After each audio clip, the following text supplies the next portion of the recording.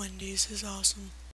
I see you and I'm waiting to make my move, but I'm scared and I know that you've got better things to do. I'll touch your hand and I'm wearing my heart. What's up, guys? This week's topic is what we look for in a person, our perfect date, and our favorite body part. I'm just gonna tell you what I look for in a person because I really don't have a perfect date in my head or anything. Yeah, and I really don't have a favorite body part. Well, I guess I do, kinda, maybe, kinda. I'll mention it, but yeah.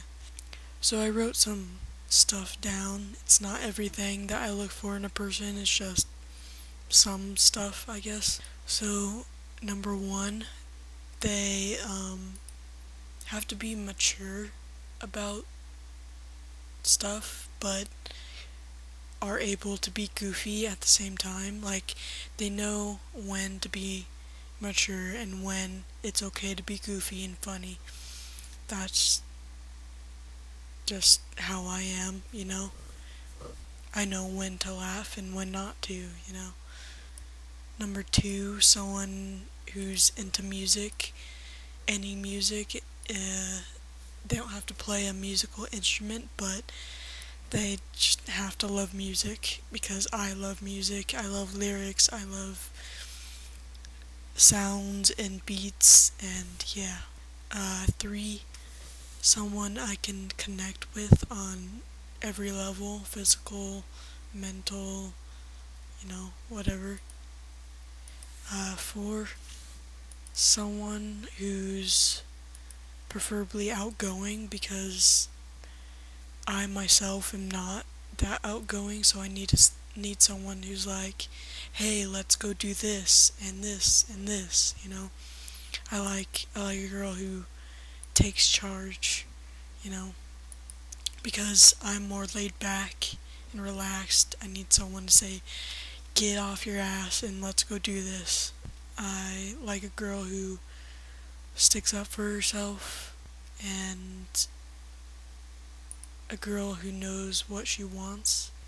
Also, she has to make me laugh, and she has to love movies, because I can watch a movie about 100 times and still not be tired of it. She has to be able to quote movies with me, because I love quoting movies all the time. I'm quoting movies constantly.